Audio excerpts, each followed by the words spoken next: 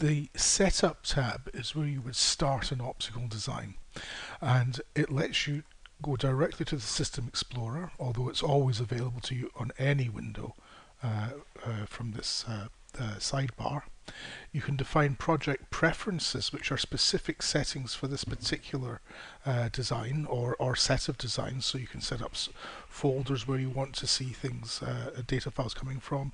You can set up how you want the appearance of the system to be and such like. And you can save and load these as project preferences. You can also do things like scale the lens from one set of units to another. So if I wanted to change from millimeters to inches, I could do that. You have access to the lens data editors and such like. You've got access to system viewers. You've got the Windows control options here, which is where you say whether you want new windows to be docked or not, and how you want the windows to be laid out. If you're not using docking, this bring to front window will bring any specified window to the front. If we're setting the system up for the first time, we may decide that that's the time we want to make it a multiple configuration system. In other words, have multiple variants of that system. And then we have some useful little features here that you should come back to and use every so often.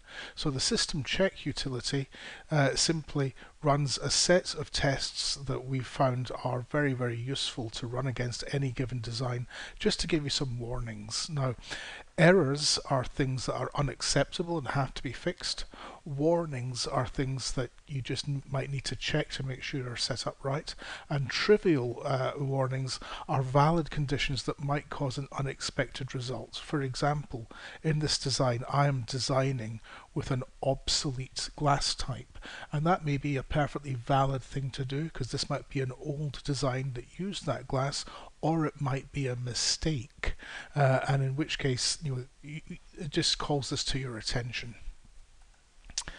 There's also a performance test which you can use just to see how fast your design is running on Zemax, and in this case I'm getting 16 million rays per second through the system and about 100 million ray surfaces per second and 30,000 system updates per second, which is actually very good. It's a useful way of just checking the performance of your design.